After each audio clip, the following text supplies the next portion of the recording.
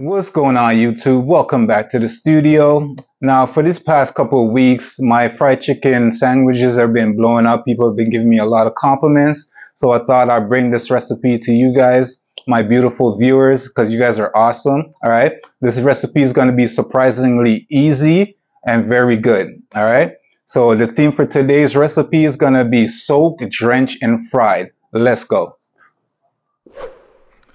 All right, first of all, don't forget to hit that like and subscribe button, and let's see us bring this beautiful recipe to you. Hopefully you like it. Leave us a comment at the end and let us know if you try it or not. So we're getting into it. We're doing our soaking process, which is we have chicken thighs.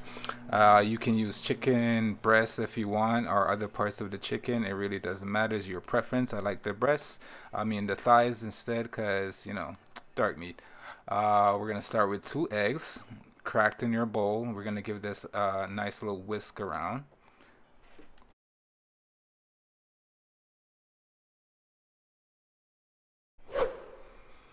Next, we're adding a little bit of Cajun spice, about 2 to 3 tablespoons of Cajun spice into your eggs, your whisk eggs.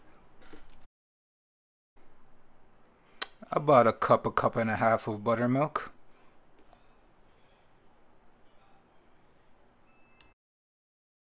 Next, you're gonna give this a nice mix, and then we can add our chicken into the mixture. After you add the chicken, basically you're just gonna cover it and let that sit for about an hour, 20 minutes to an hour. You get the best results, all right?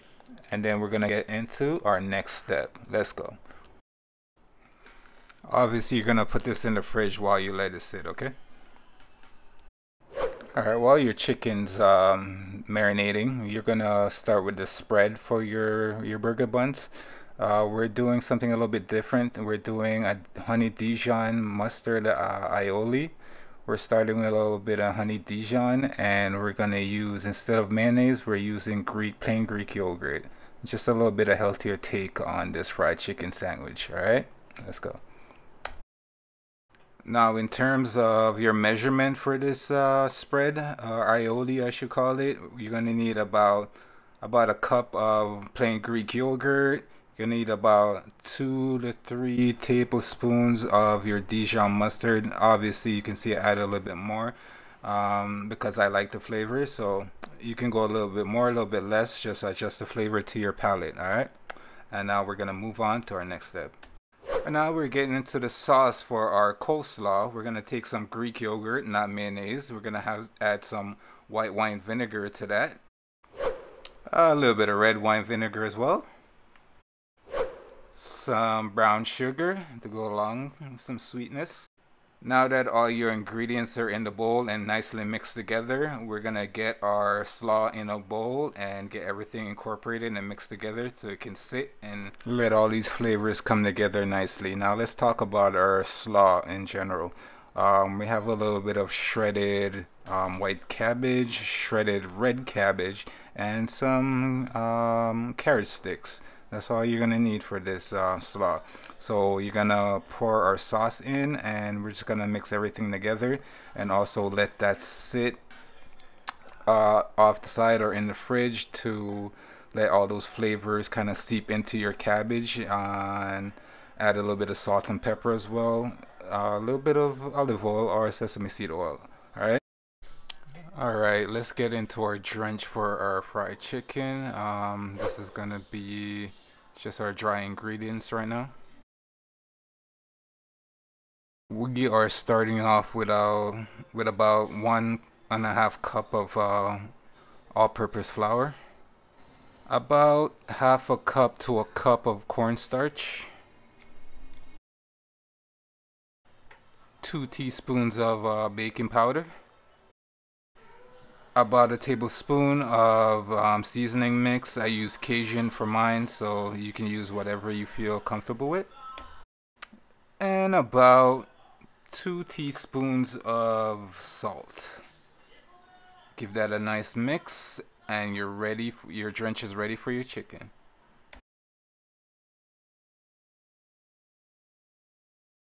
Now, if you're doing a follow along, just know that you're doing amazing and you're great. So we're moving on to our next step, which is getting our chicken nice fried up and crispy.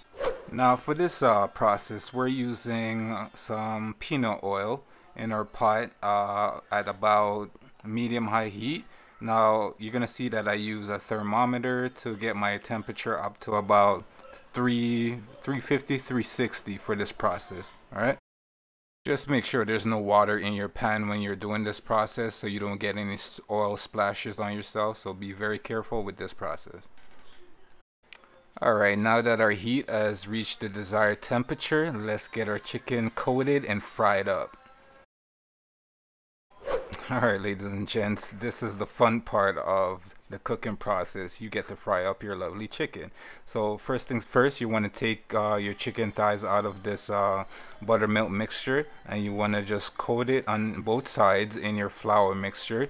Make sure you shake off the excess liquid from the buttermilk mixture, and then when you dip it and coat it into your flour, before you put it into the oil, shake off as much of that flour excess as you can, and then you're just gonna gently lower it down into your heat. Just be careful not to burn yourself. Now that your chicken, look at these beautiful chicken thighs.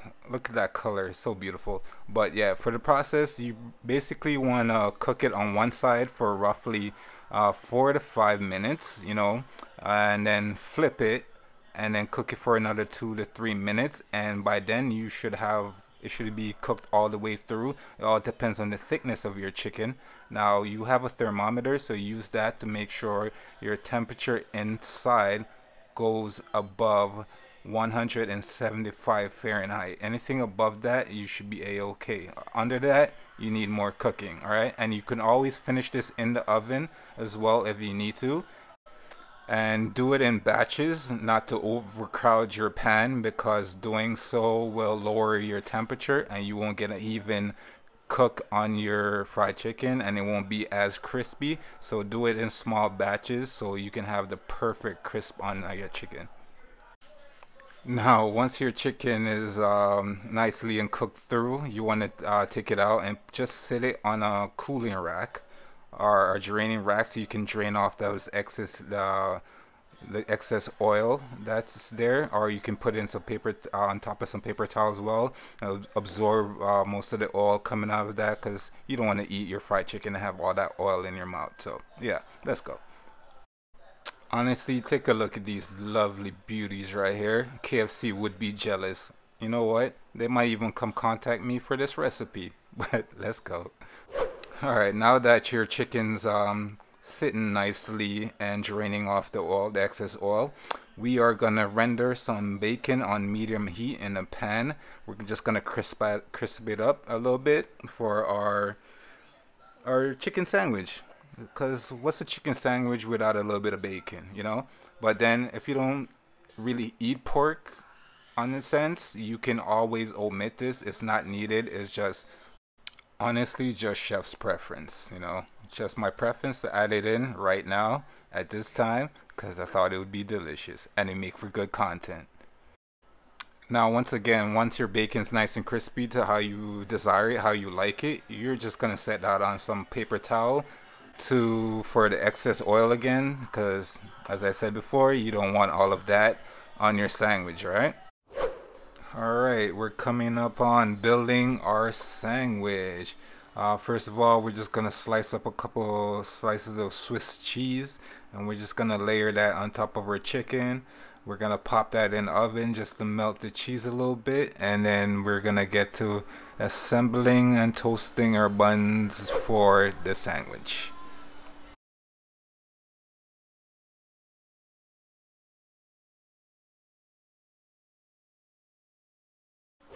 Now that you got your chicken in the oven and your cheese is being melted, you want to get your brioche buns. I mean brioche. Why would you use any other buns for your sandwich, right?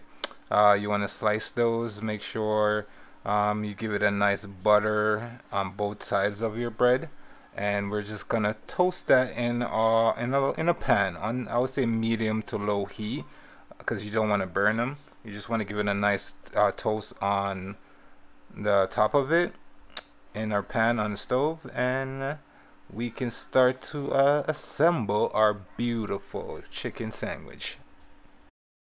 Now this is exactly what you're looking for, some nice toasted golden brown color on your buns. And after that, we're just gonna add all our spread, our filling, our chicken, our slaw.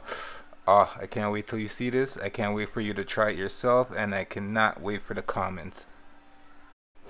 Alright, now that we're ready to assemble our sandwiches, we're gonna start off with our honey Dijon aioli that we did with the Greek yogurt. You're just gonna spread that on each of your buns, top and bottom, and then we're gonna move on. Next, we're just gonna add our slaw to the bottom part of our bun. You can add it on the top, but I like it better on the bottom, so when I bite into it, it won't start going all over, flying all over the place on you on the bun. So I like to keep my slaw on the bottom so it has something to rest and sit on, and I can have a better time eating it other than trying to keep all my fillings in my burger or my sandwich. And immediately after that, you're just gonna add your chicken with your melted cheese on top of that lovely cabbage slaw that you have right here. Immediately followed by your crispy bacon. Oh, so good and delicious. But like I said before, if you don't want your bacon, you can omit the bacon. It's not a problem. And immediately right after your lovely bacon, we're adding some butter bread pickles on top. Oh, I'm excited. If you never had butter bread pickles, it's probably the one of my favorite pickles in the world. If you never tried it, I definitely recommend picking some up. Alright, ladies and gentlemen, there you have it.